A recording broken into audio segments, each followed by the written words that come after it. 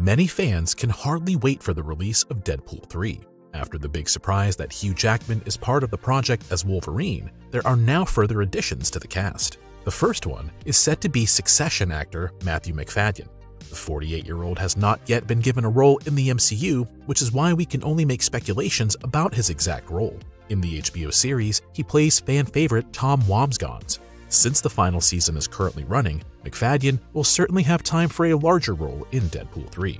According to many Hollywood magazines, Owen Wilson is expected to appear as Mobius M. Mobius. Wilson last played the role of the agent of the Time Variance Authority, TVA for short, in the Loki series. However, possibly his biggest job to date awaits him with the two main characters, Deadpool and Wolverine. After all, the latter is particularly known for wreaking havoc. It is not yet 100% sure whether Wilson will really play his part again, but insider Jeff Snyder has proven to be a reliable source in the past. We will probably first learn more about the future of Agent Mobius in Season 2 of the Loki series, which, according to Wilson, is scheduled for the end of this summer or early fall. Deadpool 3 will be released in theaters on November 8, 2024.